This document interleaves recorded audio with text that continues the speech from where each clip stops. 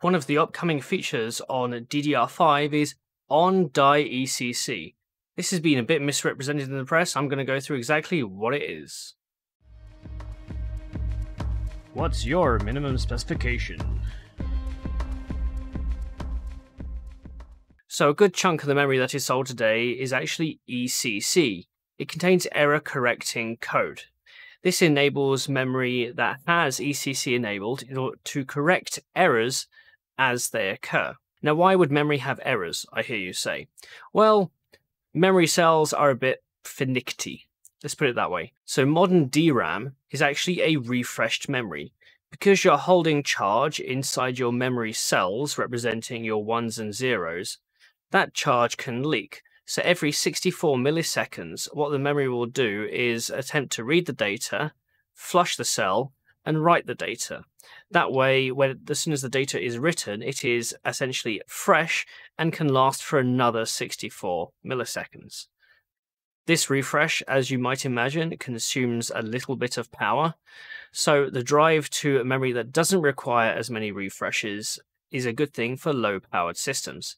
Now, most memory is refreshed every 64 milliseconds.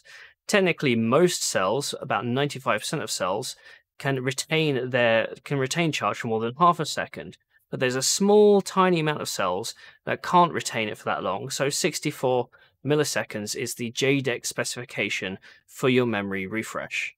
Not only can cells leak charge and lose their data, they're also vulnerable to what are known as bit flips. Either a 0 becomes a 1 or a 1 becomes a 0. There are two main sources of bit flips.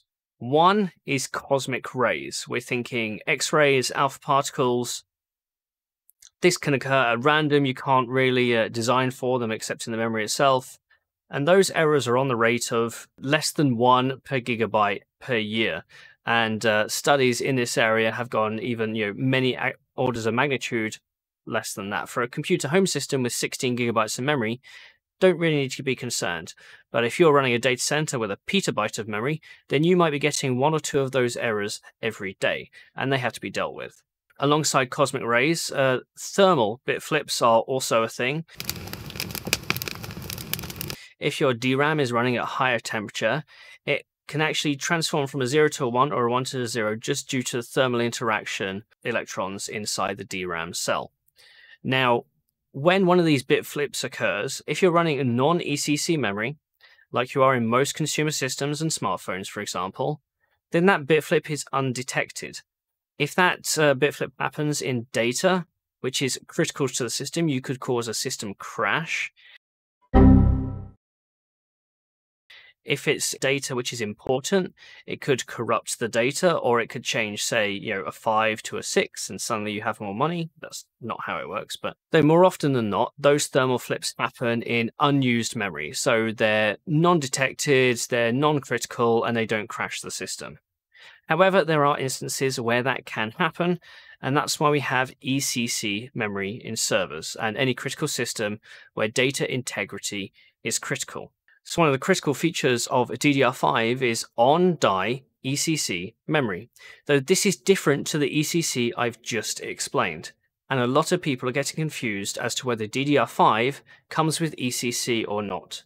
So On-Die ECC is part of the DDR5 JEDEC specification, and it's not really to do with data retention, but more to do with reliability.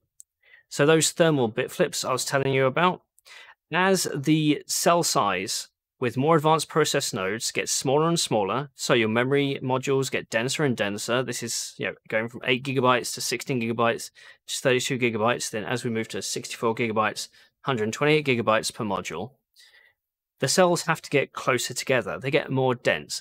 That makes them more vulnerable to bit flips, and as a corollary as well, they actually hold their charge less.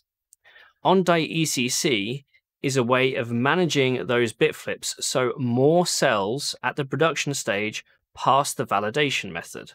It's simply to say, well, normally some cells won't work because you get defects in the manufacturing process, but with this On-Die ECC, you can actually make sure that more of those cells reach the required JEDEC specification and you can sell that memory. On-Die ECC, though, is different to mainline ECC, the standard ECC we see in servers today. That sort of ECC means is to do with data transfer. So if you have your memory, if you have your data, your instructions in memory, and it's doing its refresh every 64 milliseconds, and okay, you get some thermal flips and it automatically corrects them, that's great. But the minute you have to move that data out of memory, say to the CPU or to the GPU through the CPU, if your whole chain, if your CPU is an ECC, if your memory is an ECC, then as that data is in motion, it could bit flip and you could lose that data. What ECC throughout the whole chain does is it protects the integrity of that data. That is not what On-Die ECC is. On-Die just detects the data when it's just on the chip. The minute you move the chip, that On-Die ECC doesn't mean a lot.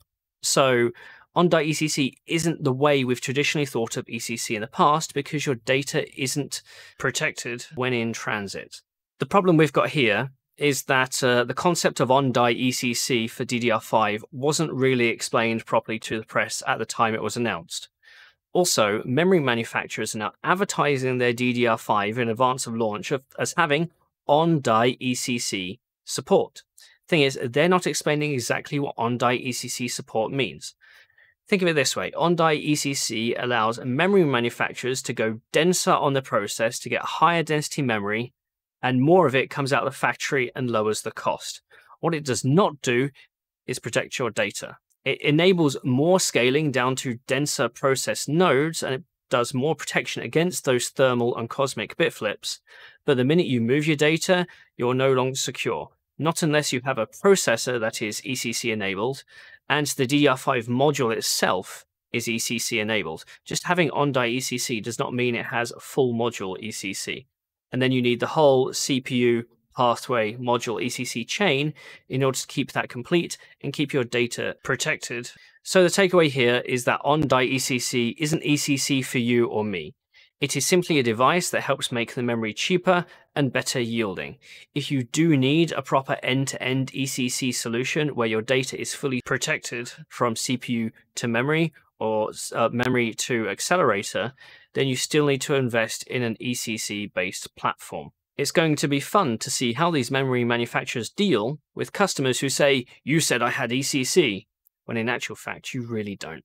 So what's my minimum specification here? Well, there's been a big argument for actually having ECC everywhere. One of the issues with having ECC is that you're limited to JEDEC specifications on your memory frequency and your subtimings. Now, you could overclock ECC memory, but then it no longer becomes ECC verified, and the same goes with subtimings.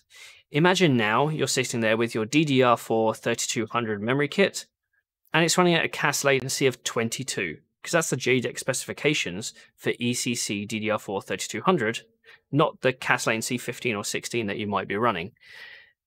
ECC memory is going to be slower than consumer memory, but as a result, everybody's data is properly fully secure. The only reason why non-ECC memory exists is because certain CPU manufacturers wanted better benchmark results at the time, and also it does make it a little bit cheaper on the production side. Because thermal bit flips and cosmic bit flips from a consumer standpoint don't happen that often.